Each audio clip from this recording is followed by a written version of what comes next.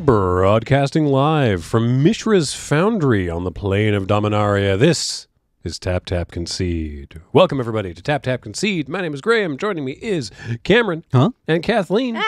And this show, as ever, is brought to you by Card Kingdom. Check out cardkingdom.com/LRR for all your cardboard needs. I'm sure they're going to have pre-orders up for Bro very shortly, if not already. So you can get yourself some Bro.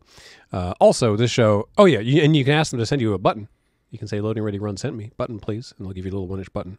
And I think we're still on the Constitutional Monarchy of Cards, but we could be wrong. If you were at Magic 30 this past weekend, they had an exclusive button if you went to the Card Kingdom booth. Ooh. But as it is for now, happy Halloween, because it's going up on Halloween. Oh. I hope you have a spooky day.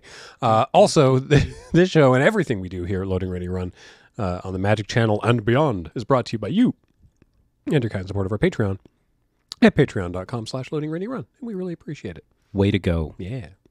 You did this. Thank you. We really appreciate it. I can't believe you've done this. I believe, actually, looking at the spreadsheet, we have just switched over to if I live, I have lethal. Awesome. Classic. I believe is a quote from a real game that happened. Yeah, I think that was... Yeah, from every third game, I believe. I think that definitely came up on a Friday Night Paper Fight. That's a classic Magic sentiment. Yeah. First, today we're going to be talking about previews for Brothers War. Because Bro. we're recording this on Friday the 28th. And so yesterday they had their big sort of reveal stream and talking about a lot of the world building and stuff. And they revealed a bunch of cards and all the mechanics. And so we're going to talk about that. But first, just a couple other small things. I recently had been harping on Twitter about Arena on mobile. Well, okay, so I mentioned the default lands thing because that's still annoying, and that's literally why I didn't buy the basic lands on Arena, because it's like at this point it just keeps defaulting to the adventures and to the Baldur's Gate ones. Baldur's Gate ones, which is it's now worse than it was before. Mm-hmm. And so I'm like, all right, whatever. But I was talking to Cube April, I think, actually, and I said, honestly, one of the biggest things that bugs me is I wish that they had higher res card art on mobile, because I play a lot of Arena, honestly, on my iPad. Not this one, but on an iPad Pro with a nice big screen and everything, and the card art looks like trash. And I said that, and then, and I know that it wasn't because I said that, because it was like a week later. They, excuse me, they rolled out an update to the mobile version of Arena with a whole bunch of improved card art, and now on phone and on iPad, the art looks really nice. Nicely done, Graham. So yeah, nice. I did that. No, Graham speaks. The wind blows. If that was true, then we'd have default land selection.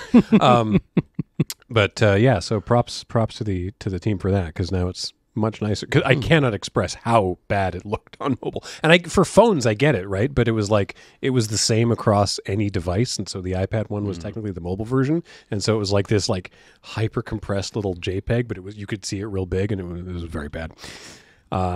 Speaking of Arena, they just had Throne of Eldraine back on the Premier draft. I did a couple of them, and I did mediocre, but it was fun. I enjoyed that format, honestly. Yeah, it's very bomb heavy. Mm-hmm. But when you're playing Magic in that format. That's very good, Cameron. Nicely done.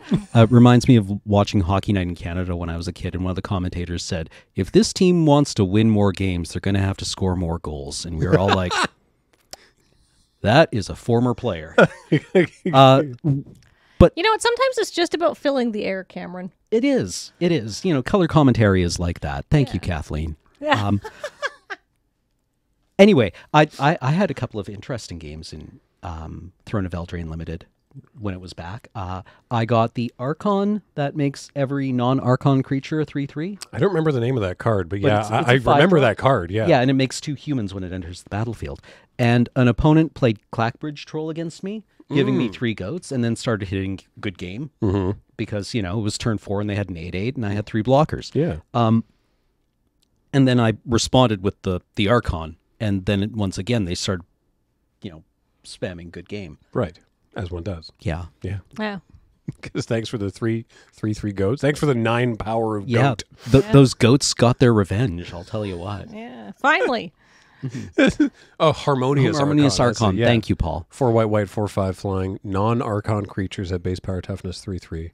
And you get 2 1/1s. Yeah. I love that's like big sort of like be careful who you make fun of in high school energy, right? Yeah. With like suddenly the goats are like they've been the going to the gym and you know, the troll is like, I'm sorry. Yeah, the goats got shredded and the troll peaked on turn 4, really. We'll just call you the Goat Avenger, Cameron. Thank you. It was a seriously strategic play, playing Archon on curve. Playing the mythic rare that you probably presumably first picked. Yes, yeah, exactly. There was a lot of in and outs to that strategy, but I managed to hit my land drops and played my bomb on 6. With it being a human draft, I actually very rarely ran into the mill deck. Because, of course, that was this. For those who missed it, the first time Eldraine was around, like during Eldraine's actual release on Arena, it was before there was human drafts on Arena. And the problem with the bot drafts was that the bots just like didn't know that the mill deck was possible, and so you could get like 5 Merfolk Secret Keepers very easily, and then the games were just like Secret Keeper or like mill you 4, run away together, mill you 4, like it was pain. It was pain. Yeah. It was no fun. Yeah, but this was interesting. I had a really fun white black Knights deck that was just sort of neat. Yeah. But I on LRRMTG drafted a green-white adventures deck. Oh yeah. Oh, yeah. That was Story time. that did okay. We did okay. Did you get the clover? No, we didn't get. I know Adam loves Lucky Clover. Yeah, we only saw it in our first draft, which we went sort of medium mono red. We went like 5 and 3 and 4 and 3. We did okay. I've forgotten how much I remembered about that format because I was like, I don't remember anything about this format. I can't because it came out sort of the end of 2019. The Arena experience wasn't great. Then the pandemic happened. And then I spent a long time playing Animal Crossing, so I wasn't playing a lot of Eldraine. Sort of and stuff like that, and then but yeah, we opened up the draft and I was like, oh yeah, the Trabucket. Yep. I do remember this bucket. format. Bucket. Bucket. Get bucketed. Also, I love the art on Lucky Clover. You can tell that John Stenko was classically trained because he probably spent a lot of time studying hands, and by God, he's going to use them. Yeah. Also, those cuffs. Very good cloth drapery. Oh, and there's chainmail on them as well. It's very detailed. Yeah. Dang. Oh yeah, Brimstone Trebuchet. Right. Yes. Tuna red 1/3 defender reach. Don't forget it has reach. Taps We to didn't. ping an opponent, and then whenever a knight enters the battlefield, you can untap the trebuchet As the horse loads the bucket. We definitely got somebody with bucket. In my white black knight stack, I got a very, very late table, irresponsibly late Circle of Loyalty, which is it's the white mythic from the cycle that the green one is the Great Henge. Right. So it's like it's something white, but it's generic mana cheaper for every creature or power. I can't remember. It gets cheaper. It makes it's an anthem, makes all your creatures +1/+1. Whenever you cast a legendary, something happens, but that doesn't really come up. And then 3 and a white and tap it for make a 2/2 knight, which is a 3/3 knight with vigilance because it gives it +1/+1. That seems very good. Yeah, Circle of Loyalty is it's the round table, right? That's what the joke there. Yeah, seems like a beating and a half. Yeah, But it's a good one. bucketing people in the mouth must feel great. Yeah, it was very good. Right. So it's 4 white. Thank you, Paul. 1 cheaper for every knight you control. Whenever you cast a legendary, you also make a knight. Okay. So it just makes knights. You can get them for free if you cast a legendary, but that wasn't really what my deck was doing. Anyway. Bro. You know how Eldraine's all like fairy tales? Bro's like death. Yes. It's like a in the trenches war set. There's been a lot of the fictions come out already. Yeah, the fiction's all out. I mean, it's very good. It's based on. It's funny because this is like Street Fighter the movie, the game. Because this is the Magic set based on the novel based on Magic the Gathering. I would not say that Magic set is entirely based on the novel. It's not. I have a little bit of insight to this because, as I've told everyone, I worked on the creative text team, which does not mean I designed cards. It does not mean I made any of these cards. I just took the designs that the very talented game designers and play testers came up with and then tried to figure out what flavor text and names to put on them and submitted my takes, and some of them got picked. So how much would you say then is based on the novel? Well, the novel is like a big reference for us. Like everybody on the creative text team read the novel and stuff like that. Because but this is more like what if we take this actually, because the novel is sort of based on antiquities as well, right? There's the antiquity set, so it's like it's based on antiquities and it's based on the novel, but it's like a little bit of updating and maybe some characters got a little bit more agency and a little bit more time to shine, and like maybe we got some more well-defined characters and stuff out of that as well. Some more practical clothing. Yeah, for Ashnod and Hercule and all of that. But you also get some really deep-cut characters like Harbin and Drafna that were like mentioned in the novel, but like never showed up in the antiquities or anything like that. I'm super amped for Ashnod. Ashnod's cool. Like a sacrificial artifact commander. Sick. Also, I really want to know more about, in Antiquities, there was a card that I really liked called Yoshin Soldier. Yes. Which was just a 1/3 with Vigilance artifact creature, and its flavor text said something like, after the defenders of some city returned from campaign to find their city burned to the ground, Urza vowed that his allies would never want for something again. Yeah. And, it was just no reference to that ever again. But maybe we would get more of it. I don't have the art isn't like readily available on Scryfall yet, but during the stream yesterday they showed off a artifact creature or artifact soldier. They showed off an artifact token that looked just like the art for a Yoshin soldier. Cool. And I was just like, oh, I did the thing. The thing I recognized. Yeah. So that was fun. So yeah. The Brothers War. The brothers, Urza and Mishra. We heard you liked the brothers, so let's make brothers. Specifically, many iterations of them. So there's kind of 4 different iterations of each of those characters in the set. So I don't know. Let's look at them. Let's start with Urza, Power Stone Prodigy. This is the youngest Urza. So if you don't know, I'm just gonna chime in with some background here. Please. Urza and Mishra are brothers. They are orphans because their mom dies and their dad marries someone else and they get disinherited.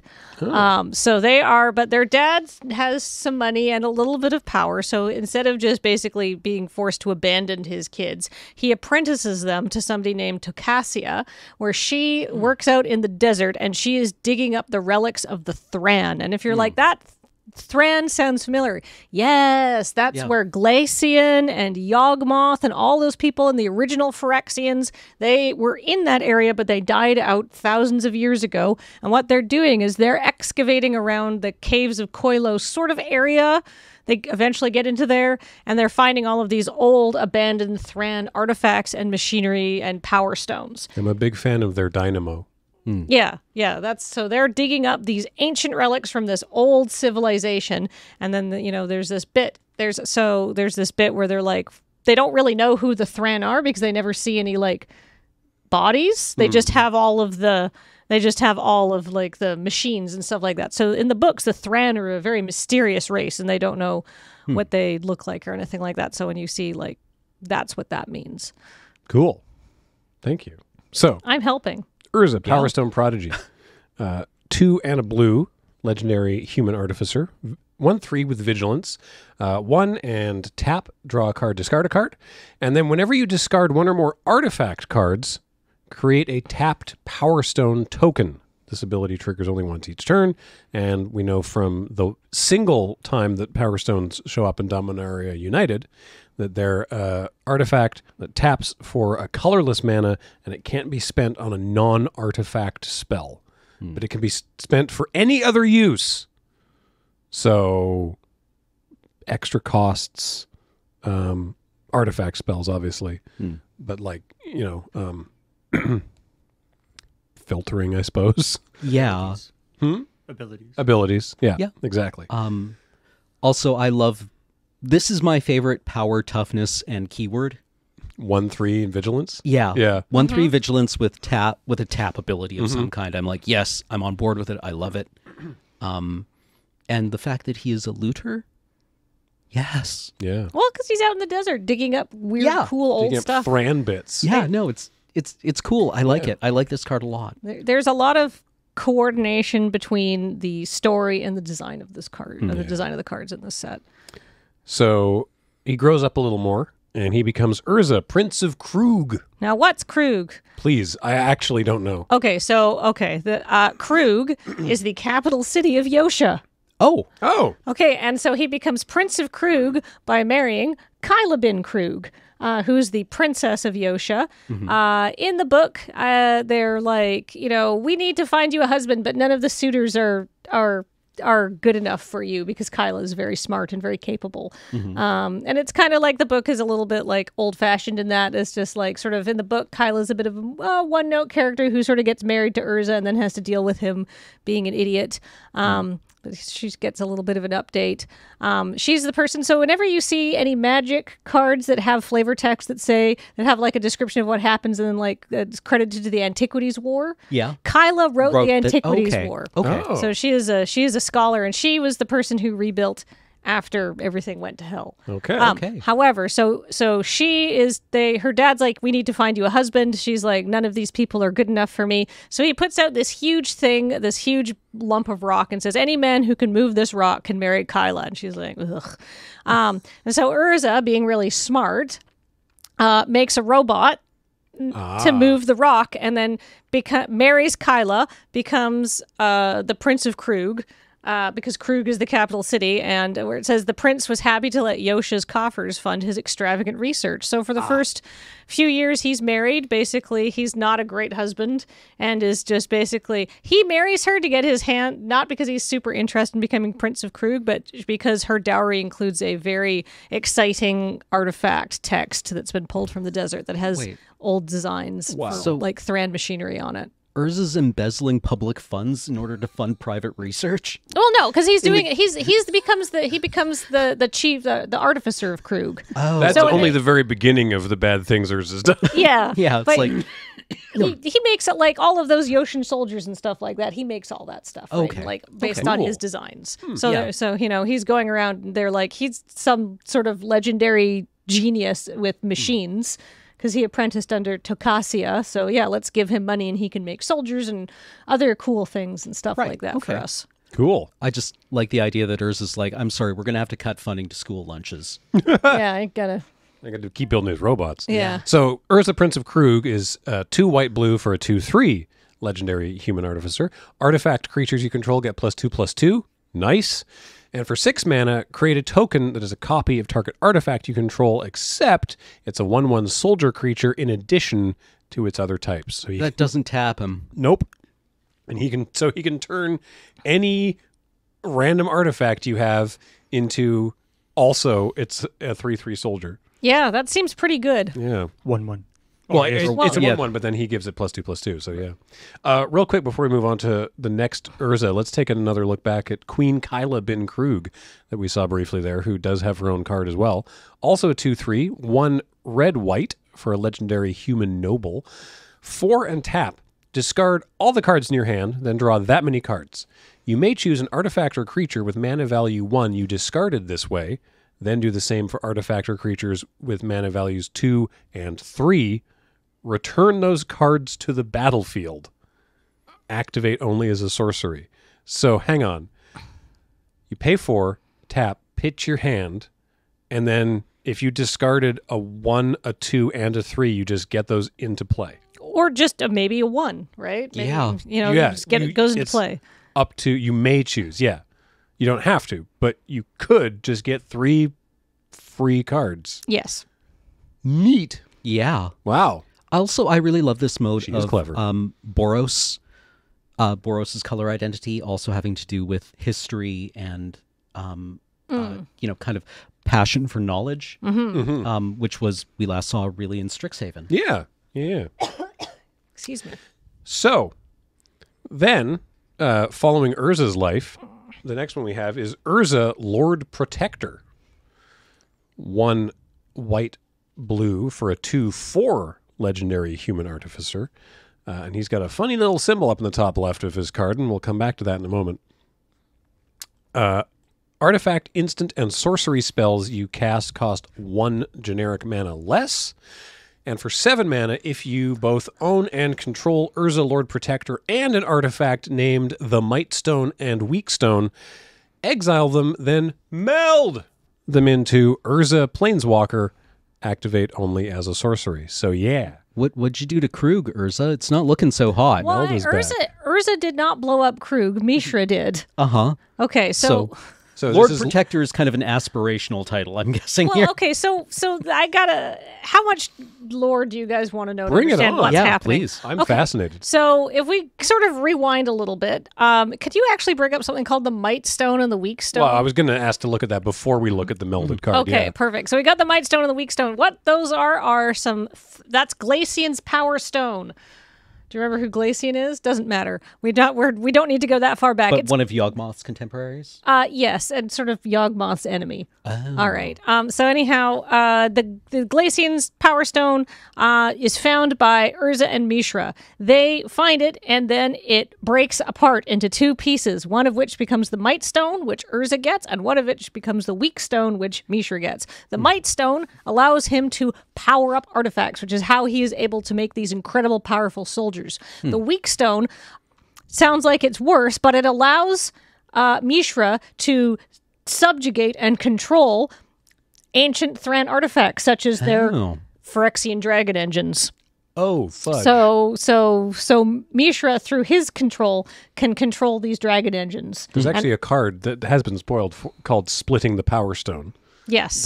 that illustrates this particular moment. It's kind of an important moment. So there it is coming apart. You can see Urza's face is on his half, Mishra's face is on his half, but they both covet each other's stone, right? Because they're both really cool and useful. Right. So one half kind of is like the security key, and the other half is the power source. Kind of, yeah. Okay. So, but what happens is they get into a bit of a fight over this, and what happened is a bit of a tiff. a bit of a tiff. They have a big magical fight with the stones, and they accidentally kill Takasia, which is really tragic because, like, they're not very old at the time. She's the closest thing they still have to a parent.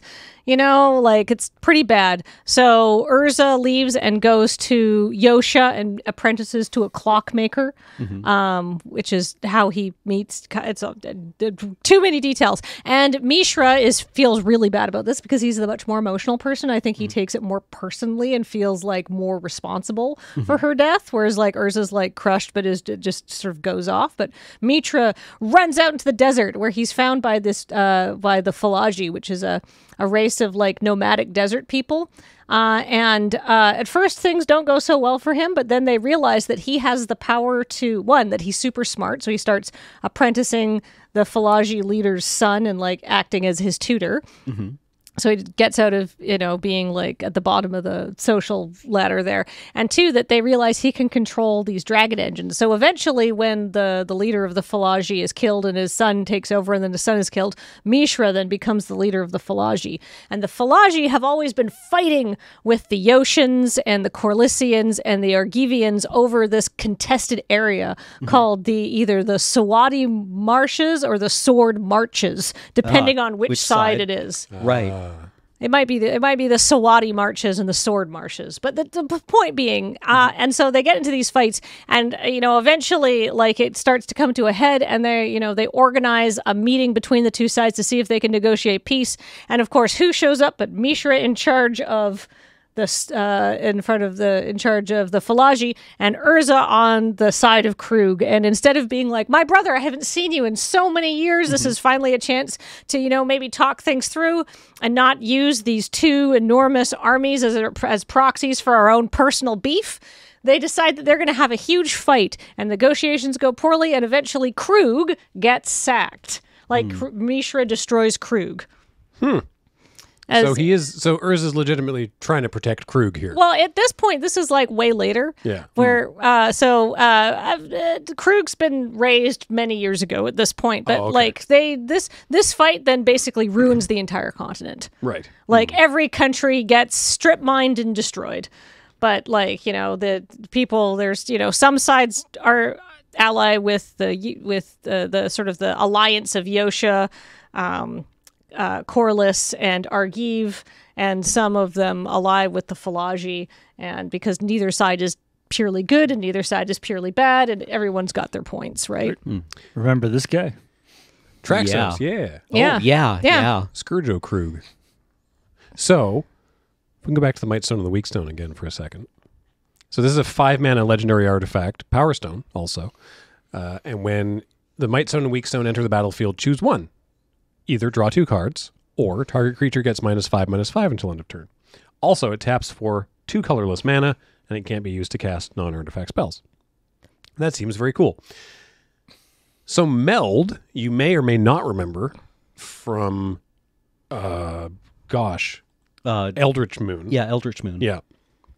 Which is, I can't remember what card game this was from originally, but it's basically, you take 2 cards and you make it into one big card. So Urza Lord Protector and the Might Stone and the Weak Stone are double-face cards, on the back of which is half of one enormous card. So if you have them both in play and you pay the 7 mana to activate Urza Lord Protector's ability, they transform into Urza Planeswalker, who, because the card is enormous, they can put more abilities on him. So, 7 loyalty. Static ability. Once during each of your turns, you may activate an additional loyalty ability of Urza Planeswalker. You may activate the same ability twice. +2. Artifact, instant, and sorcery spells you cast this turn cost 2 less to cast, and you just gain 2 life. +1. Draw 2 cards and discard 1 card. 0. Create 2 1/1 colorless soldier artifact creature tokens. -3, exile target non-land permanent. You can do that twice because he's got 7 loyalty. Or -10, artifacts and planeswalkers you control gain indestructible until end of turn. Destroy all non-land permanents. Huh. So you'll notice that Urza has Urza's eyes are glowing, and they look a lot like the Might Stone and the Weak Stone. Because what happens is when he basically things come to a head with Mishra, and I'll sort of explain that when we get to Mishra. When we get to the Mishra cards. But basically, what happens is Urza detonates, and you can see he's holding it when he's like Lord Protector, which is a title he gets in the book, even though it's kind of ironic, honestly. He's holding this the Silex, which we've seen Karn Silex, good soup. Yep. We've seen the Golgothan Silex, which is a very old card. So he's holding the Silex, and he detonates it to blow up everything. And in the subsequent explosion, he merges with the Might Stone and the Weak Stone, and they become his eyes, and he becomes the first Planeswalker, essentially. Wow! Back when the Planeswalkers were overpowered. He becomes a godlike power. Mm-hmm. So you can do this on your second turn with him. Yeah. Yeah, he ultimates on turn 2, on the second turn he's in play. Yeah, because he goes to 11 if you gain 4 life. Or just 10 if you draw 2 cards and activate his other ability. And then the next turn, you can just draw 2 cards, then ultimate him, and he sticks around. Yeah. Oh, yeah, right. Yeah, no, he's extremely powerful. Wow. Okay. But I mean, it's he is supposed to be one of the most powerful beings to ever live in the Magic universe, possibly the most. So it kind of, I'm here for it. Meld makes sense for this sort of thing, yeah. Mm-hmm. So if we rewind all the way back to when Urza was mucking about with Power Stones in the desert. Yeah, his younger brother Mishra. Mishra was also doing stuff in the desert. So Mishra, Excavation Prodigy, not Power Stone Prodigy, Excavation Prodigy. Yeah, Mishra was always better at the hands-on stuff. Yeah, is 2 and a red for a legendary human artificer, a 2/1 with haste. And for 1 and tap, discard a card, draw a card. So Urza gets to loot. Mishra gets to rummage. I love it. Whenever you discard 1 or more artifact cards, add red. This ability triggers only once each turn. Mishra also gets flavor text, which Urza had too much text for. While Urza read books, Mishra learned to read the desert itself. Yeah. So, yeah, I like that. 2/1 with haste, so you can activate that ability right away. I like that it's rummage instead of loot. I like that. Yeah. Putting things in the bin is super useful in this set. Works well with goblin welders. Yeah. Yeah. So as he grows up and starts hanging out with the Falaji. the Falaji, he becomes Mishra, Tamer of Makfawa. So the Makfawa is the Falaji word for dragon engine. That's what I assumed. I was going to ask you that. Great. Okay, cool. So 3 black-red. Urza gained some white mana. Mishra gained the black mana. And a big sword. So 3 black-red for a 4/4. Legendary Human Artificer. Permanents you control. All permanents have ward, sacrifice a permanent. And each artifact in your graveyard has unearth for 1 black-red. By the way, unearth is back as a mechanic in this set. But that's sick. Each artifact has unearth for that cost. A reminder, unearth is return it from your graveyard to the battlefield. It gains haste, and you exile it at the beginning of the next end step. Or if it would leave the battlefield, and you can only unearth as a sorcery. How you thinking, Cam? I saw your you have the happy face. I'm excited by this. Yeah. Yeah. And they can be, it's legendary, but it's not like a planeswalker where the name is part of the type. No, you can have both. Yeah. So you can have the excavator, Mishra the excavator, just throwing stuff into your bin, and then this guy's pulling it back. Yeah. Like a bottomless sack outlet. A free sack outlet is real nice in any aristocrat strategy. Because the ones you pay for, they suck. Being able to protect your important pieces. And it's permanents you control. Which permanents. Counts Mishra himself. Yeah, and sacrifice a permanent, right? So you can sacrifice basics. You can sacrifice, clue tokens, power stone tokens. Right, I guess you can just sacrifice it to activate the ward even if you don't want to do anything. Yeah. Ward doesn't trigger if you target your stuff, though. No. Ward's only if your opponent targets your stuff. Yeah, but you can still ward something when you feel like it. Yes. Interesting. Yeah. So there is also, if you want some flavor text, there's also this version. Oh yeah, right. There's the borderless versions of these with the Brotherhood of Gix whispering in his ear. Mishra's drive to prove himself was slowly twisted into an insatiable hunger for power, according to the Antiquities War, which Kyla wrote. Yeah. So who's the Brotherhood of Gix? Do you know who that is? No. Do you know who I know Gix is? I know the priest of Gix. I'm familiar with Gix. All right. So Gix is a Phyrexian praetor nightmare being.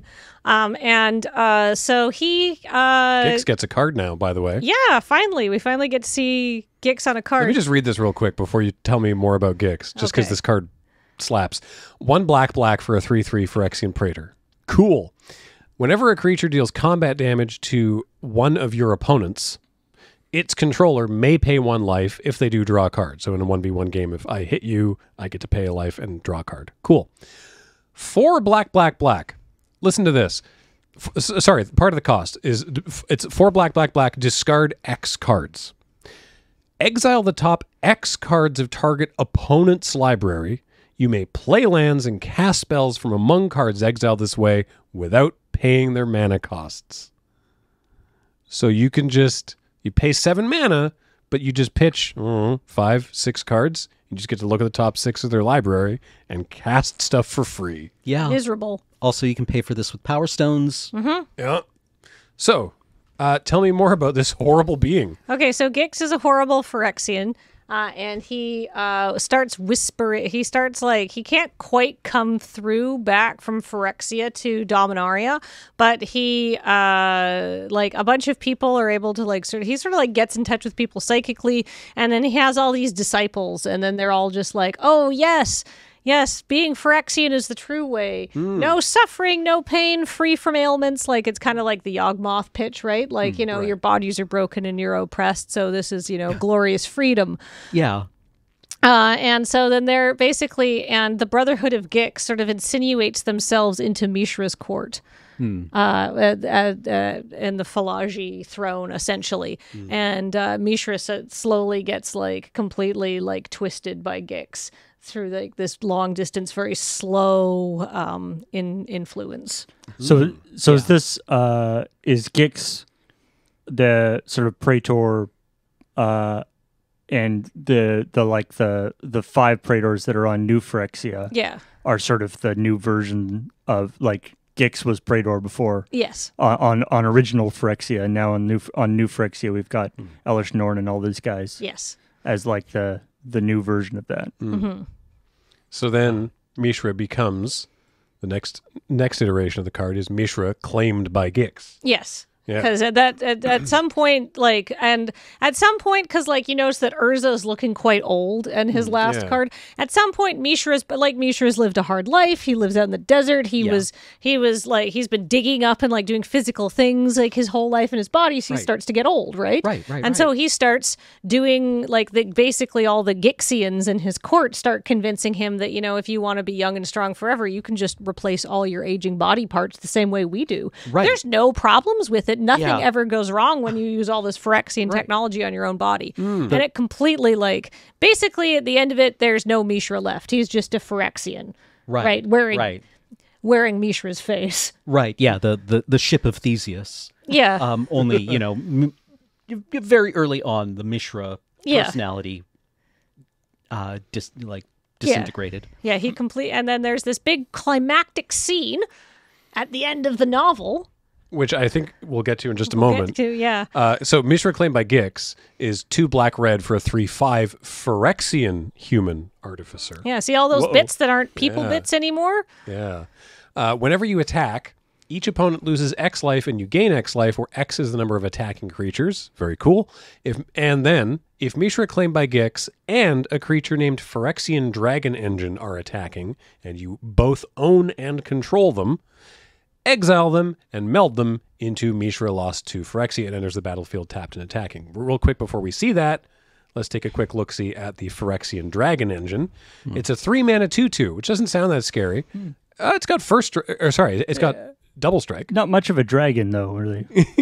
There's dragony bits, I guess, maybe, sort of in the... It's just a 2/2 dragon. Yeah, it's a very it's a small little dragon, disappointing. Yeah. When a Phyrexian Dragon Engine enters the battlefield from your graveyard, you may discard your hand. If you do, draw 3 cards, which is great if you have no cards in your hand. Yeah. And unearth for 3 red, which is awesome because, you can just get it back and then do the meldy thing. And then Can you?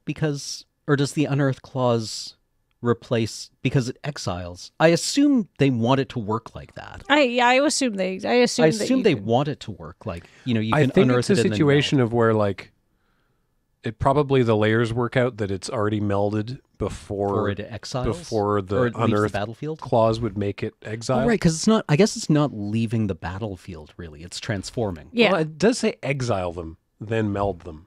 I don't know. But the unearth clause is if it would leave the battlefield, you exile it.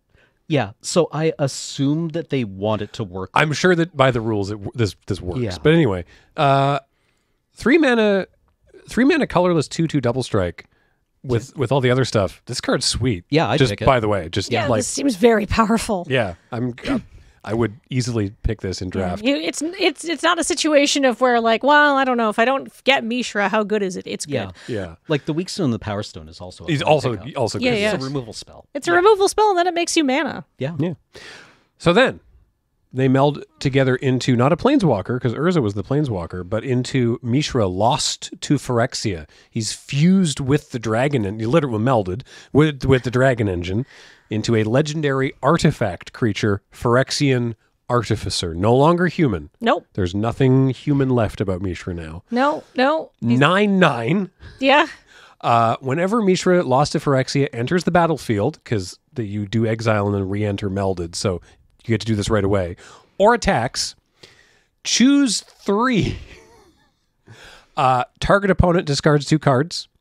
Mishra deals 3 damage to any target. Destroy target artifact or planeswalker. Creatures you control gain menace and trample until end of turn. Creatures you don't control gain -1/-1 until end of turn. Create 2 tapped Power Stone tokens. So Mark actually was talking in the reveal for this about, he was talking about charms, which was pick 3, choose 1, and then commands, which are, or sorry, not pick 3. Charms are 3 modes, choose 1. Commands are 4 modes, choose 2. And I think that's sort of the upper limit. And he says that they've never been able to do 6 modes, choose 3, just because of physical space in the rules box. Right. But with Meld, you can. Yeah. So there's nothing left in Mishra here, hey? No, so basically there's this big epic confrontation at the end of the book.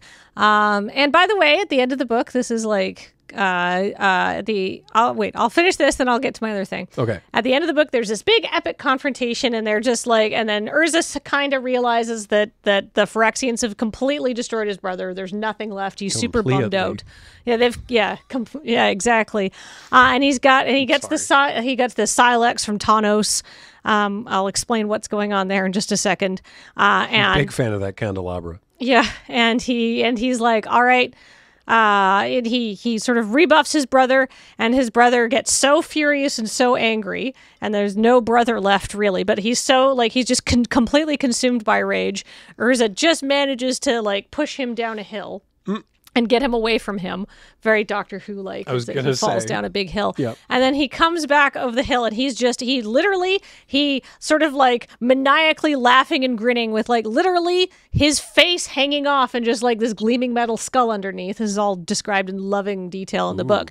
Has basically stapled himself to the bottom of the dragon engine, or he's like put himself on top of the dragon engine. He's like, all right, I'm gonna finally kill you. And he's just completely insane. So that's when Urza's like, well, got no choice. Time to set off the Silex, because this is not going to stop even if I die at this point. He's not controllable anymore. Yeah. So I'm just thinking of the it's hardcore, we'll say. Thinking of the Mechanicus copy pasta. Warhammer 40K video game called Mechanicus, and there's an opening speech which, is about the weakness of the flesh and claiming the certainty of metal. Yeah. Yep. Very kind of similar to that. Yeah. I claim the strength. I crave the strength and certainty of steel. Yeah. Now, can you activate one mode multiple times? No, because then it would say that. Yeah. Yeah. So it's choose 3, but still, I don't it's a bunch know. of powerful stuff. Destroy target artifact or planeswalker. Gain menace and trample. 3 damage. Like, God. Like, this is all very powerful. Like Blightning with a 9/9 plus something else. Yeah. I mean, he doesn't have trample or anything. Yeah. I mean, it is nice that both Urza and Mishra have one-shot kills for each other. Yep. Yes. Exile target non-land permanent and exile creature or planeswalker. Yep. I think Urza's going to have a hard time. Like, I think Mishra's going to have a hard time here, though. Right? Yeah. Like, playing Mishra, then playing the Dragon Engine, and Urza can just double exile both of them. Yeah. Right? Urza you have to do it in one turn. Because Urza can do two of the same thing. Yeah. So he can exile both of Mishra's cards. right. Yep. You would have to do it both in one turn. Urza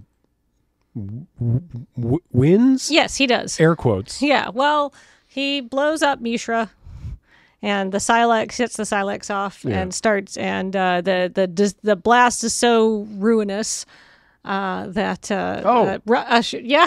and Urza's ruinous blast. yeah. Right. There's a card for that. Also, I assume the fragments of pottery we see on Urza's Planeswalker card is the Silex. I guess so. Probably. Maybe. Shrapnel. Or just like the lands around him that he completely changes. He like blows up an entire island. The coastline changes. Like it like literally is like. Isn't that why Ice Age happens? Yes. Yes. Yeah.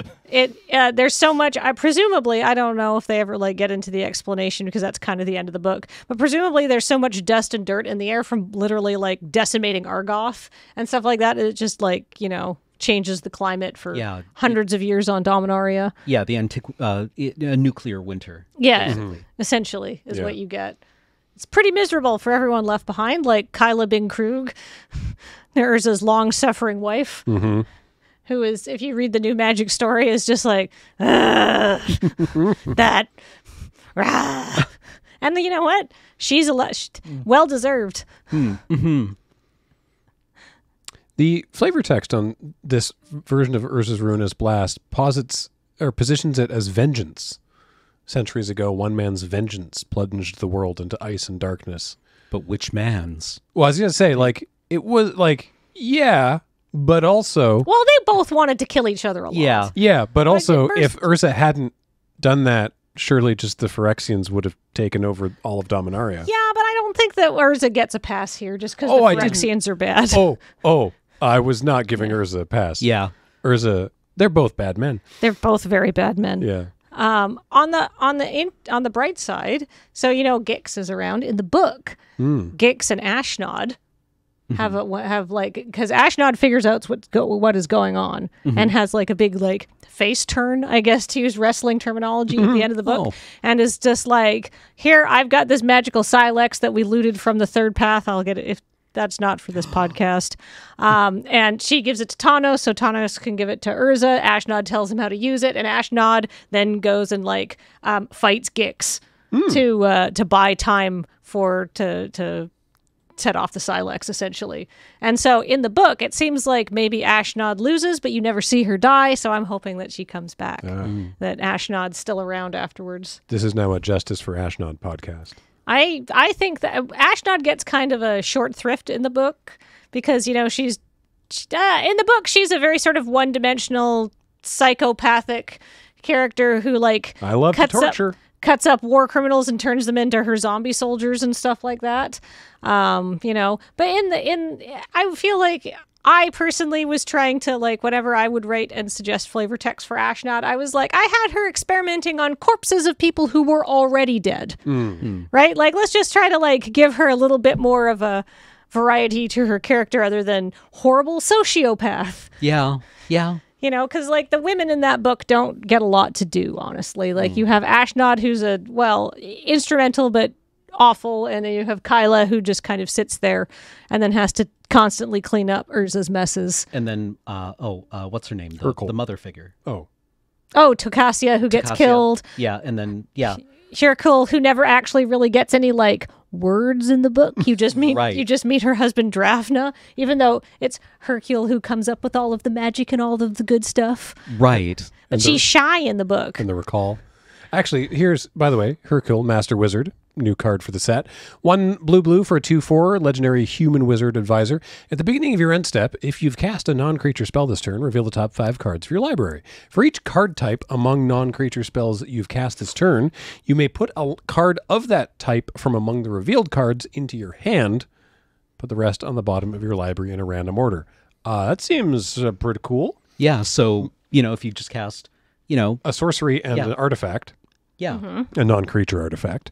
And you look at the top 5 cards of your library, you just get to put a sorcery and an artifact from them in your hand. Yeah. Cool. I will also point out that in the history of this set, Hercule is the person who comes up with literally invents how to do magic on Dominaria. There's no magic on Dominaria before this point. Really? Yeah. Huh. Oh. Like, she's talking about like pulling the energy of like the ether, essentially, like that. And this is all her developments. Cool. Justice for Hercule. By the way, I don't know if this is supposed to be, if you recall, last depiction of Hercule. Yeah, exactly. Yeah. Christ. And then there's the one card Ashnod got before. Look at the flavor text in this one. This spell, attributed to Drafna, was actually the work of his wife Hercule. Yes. And there's also, this one's got some good. Hercule's research at the College of Latinam wasn't enough to stop the 2 brothers, but for centuries thereafter, her spellcraft taught artificers restraint. Very nice. It's a good card. There's been a long Justice for Hercule campaign going on at Wizards headquarters. Yeah, no, I mean, I'm pretty sure Hercule's Recall is a vintage staple. Yeah. Right? Because you're like, Mox.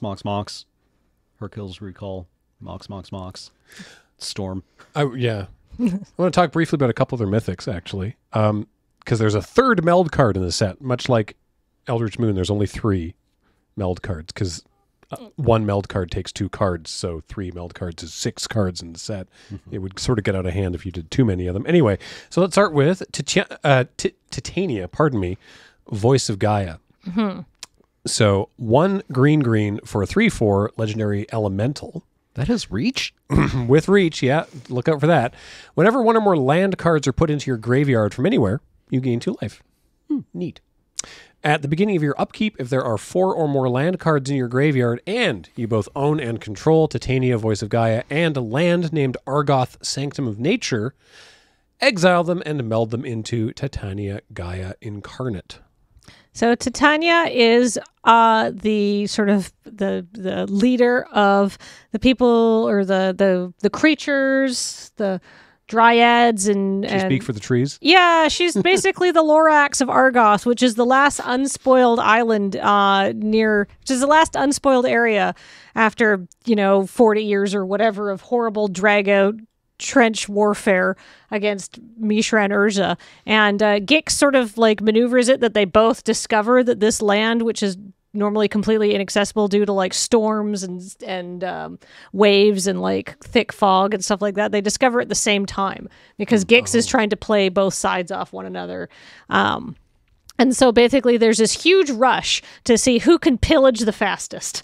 And then Argoth gets exploded by the Silex. Correct. Neat. It's super bad. But so Argoth, Sanctum of Nature, the last unspoiled place on basically on this entire continent of Dominaria. Yeah. So it's a land. It's not legendary. Enters tapped unless you control a legendary green creature, which is an interesting clause I don't think I've ever seen before.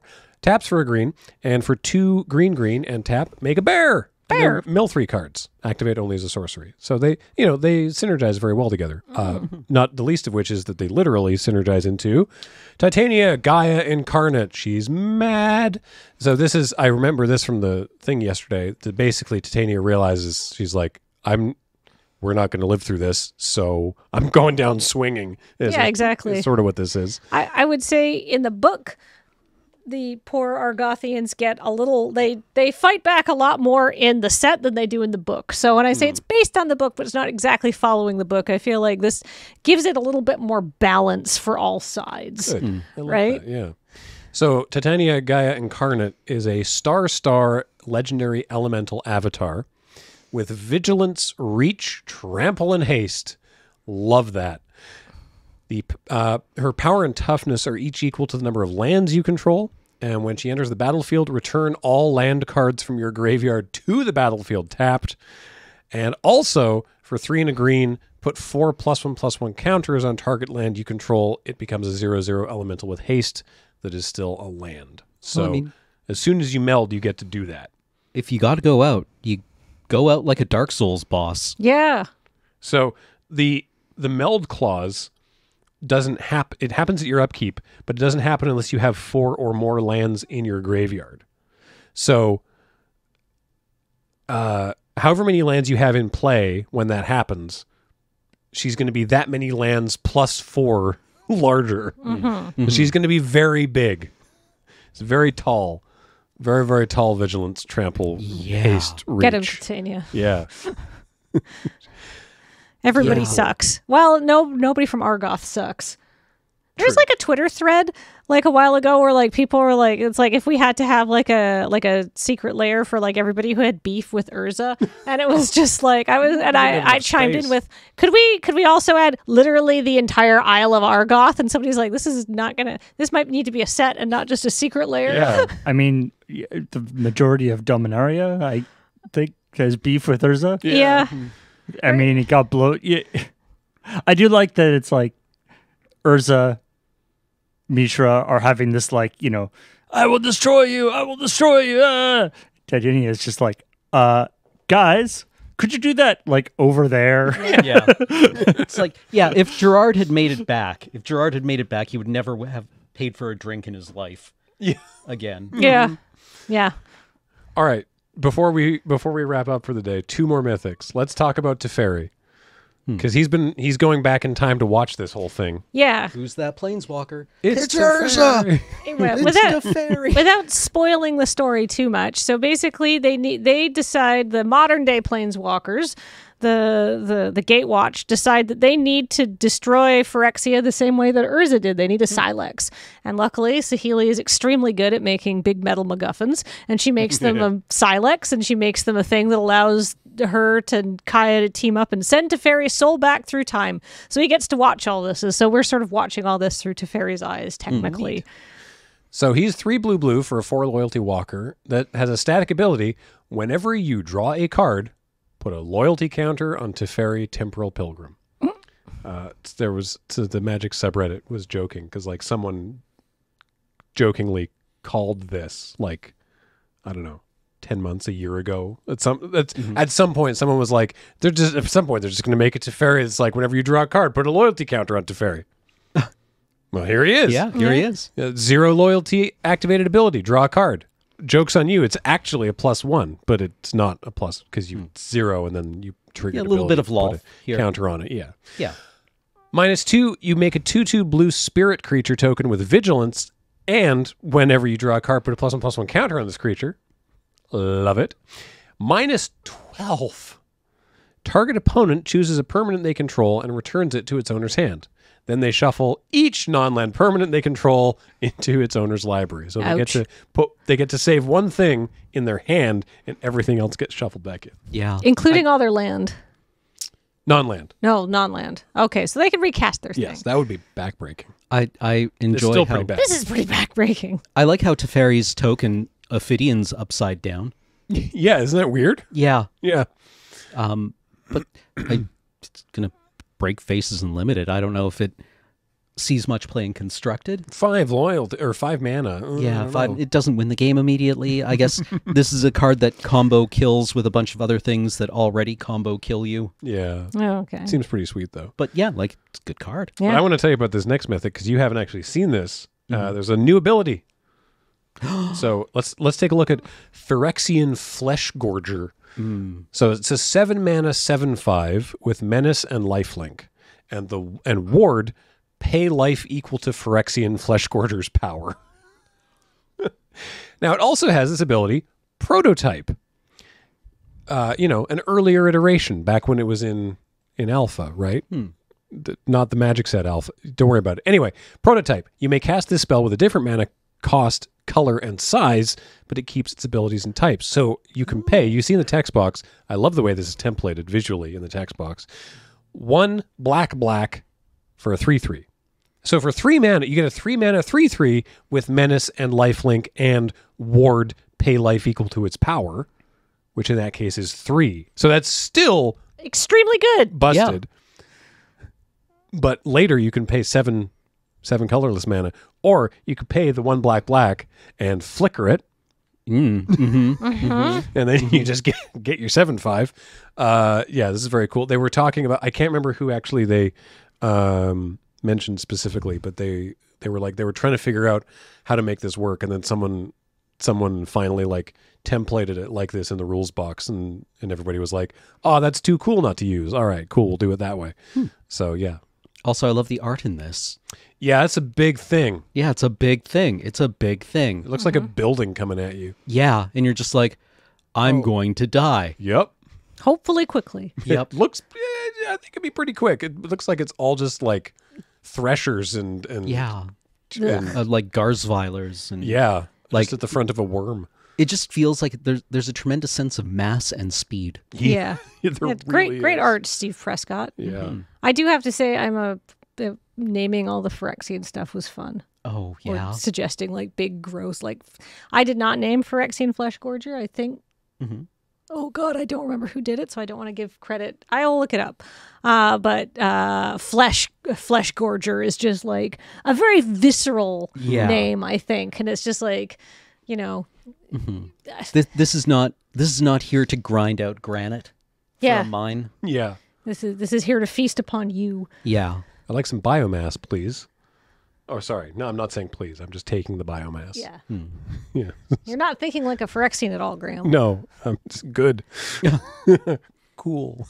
Okay, this is cool. So yeah, I like Prototype. I like all the other stuff we talked about today. Thank you for all the Yeah, the lore stuff. That was actually Well, like, that's super otherwise it's like, interesting. who are these people? Why are there 3 versions of their card? 4 kind of Right? Yeah. Yeah. I love that, by the way. By the way, from a design perspective, I know that this was not your department, but I'm just saying, from a set design perspective, I love the idea that we get to see 4 different points in the lives of Urza and Mishra in the set The Brothers War, based on the entirely the clash between Urza and Mishra. I think it's really neat to see sort of, like where they started, how they grew up, and then what became of them. I think that's fascinating. Hats off to the entire design team. Yeah. Yeah, and I do enjoy that Teferi did the daddest thing possible with time travel and went back and looked at a war that he thought was interesting. And it's like, Dad, what you doing? Oh, watching this documentary on tanks. Right? Like, I inherited, this was ages ago, I inherited the Commodore 64 that I got was from my uncle, right? And it came with like a bunch of games and stuff, and there was like baseball games and trains or whatever, because he was really into trains. And there was so many American Civil War, yeah. like on the giant floppy disks, right? Like World War II, like Battle of the Bulge and Antwerp and stuff like that, but a lot of American Civil War stuff. And it was just very strange. It was like, you're Canadian. Yeah. No, it's that dad core Yeah. interest. Yeah. Anyway. Relatable. Yeah. Well, cool. That's our first look at Bro.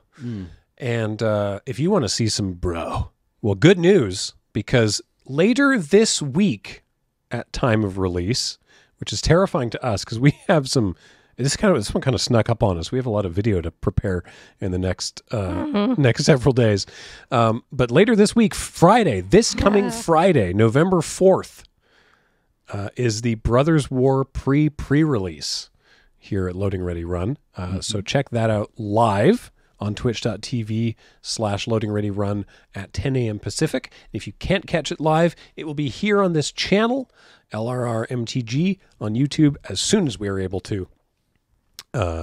We'll be making that happen. It's going to be great. It's because Desert Bus is coming up. If you're not familiar with that, check out desertbus.org.